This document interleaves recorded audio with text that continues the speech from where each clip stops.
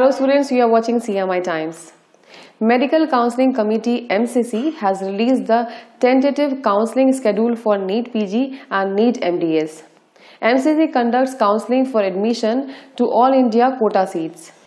MCC will conduct counselling for 2 rounds, after which any vacant seat will be transferred to State Quota seats and will be up for counselling by respective state counselling authorities.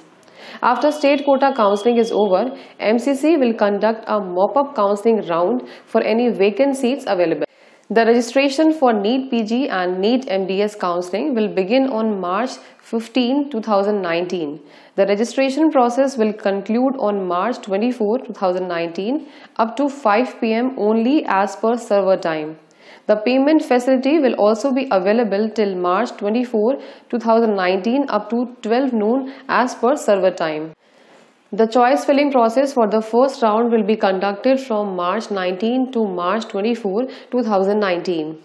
Processing of seat allotment will be done on March 25th and March 26, 2019. The final seat allotment result will be released on March 27, 2019. Students who are allotted a seat in the first round will be given time from March 27 to April 3, 2019 for reporting to their allotted college institute.